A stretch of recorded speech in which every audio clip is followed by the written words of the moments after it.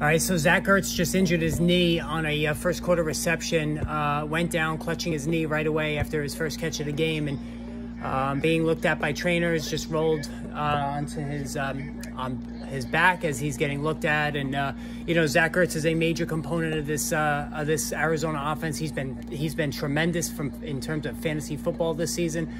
He's been in double digits every single week in terms of his production. So this definitely would be a big loss if you're a Zach Ertz owner at a position that's constantly in flux injury-wise.